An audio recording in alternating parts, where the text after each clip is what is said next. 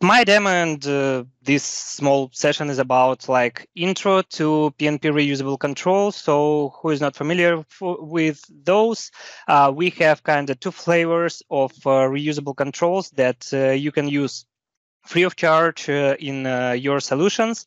One is React controls. This is the set of controls that can be used in your let's say main body of your web part or in SharePoint framework extensions.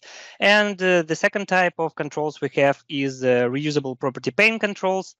That can be used in property panes for either web parts or adaptive cards extensions as well. So the main idea of these controls is you don't need to think about the kind of UI and some basic regular operations related to SharePoint, for example, many solutions need controls that will communicate with the SharePoint to request sites and display some site picker or list picker or maybe details list or something like that. So instead of each time implementing these controls in your solutions, you can just reference our modules. These are NPM modules, and reuse these controls in your solutions. So we have pretty neat documentation for both SPFx property controls and SPFx React controls. If you go to the docs, you can go to control sections in the menu, and you will see that we have huge number of different controls that you can use in your applications. Some of those can be pretty easy one. For example, WebPartTitle, it just provides you like small text area where you can kind of set your title, and if you are in read mode, this will display in the similar way to out-of-the-box web parts. But we also have some pretty complicated, pretty complex components as well. For example, TreeView that you can use to display different trees in your components. We have different types of charts. We have Carousel as well that I'll be demoing today. So many components that you can use in your web parts and extensions. Same for property controls. Again, if you go to controls, you will see that you have lots of controls in there.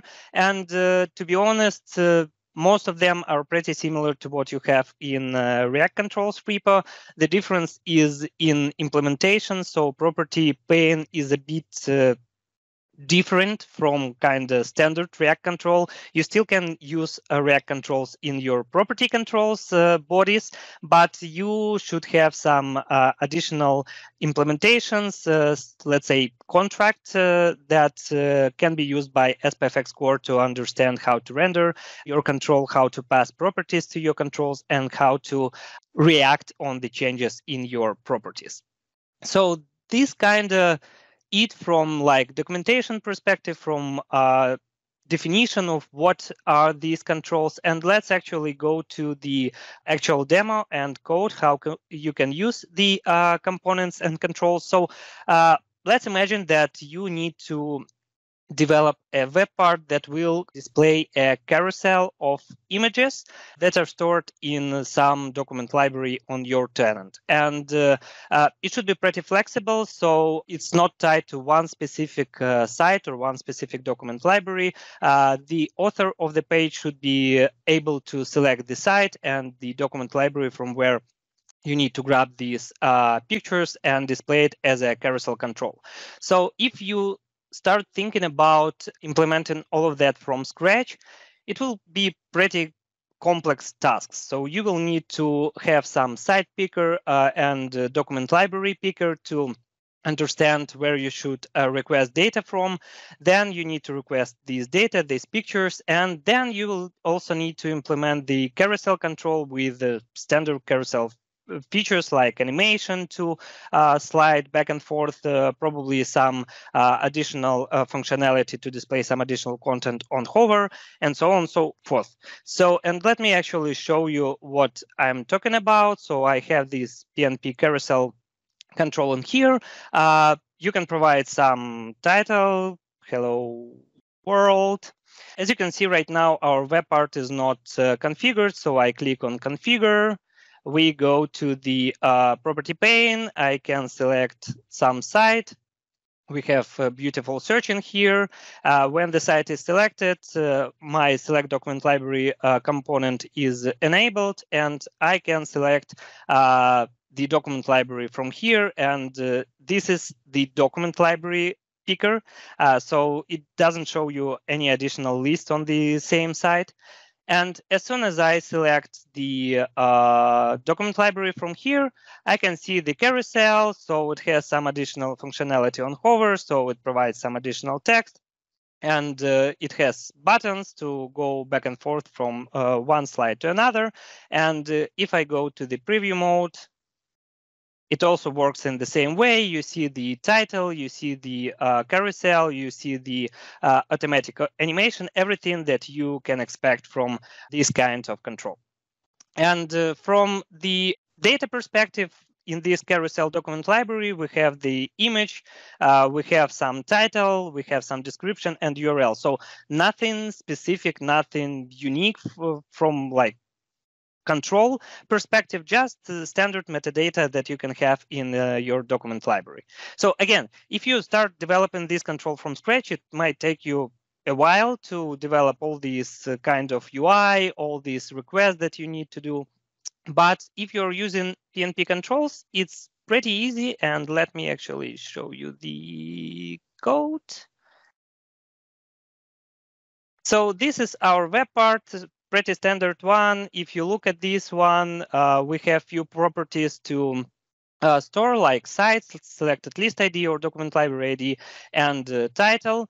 Our render method is pretty small. So here we are creating the PnP carousel. It's our custom React component.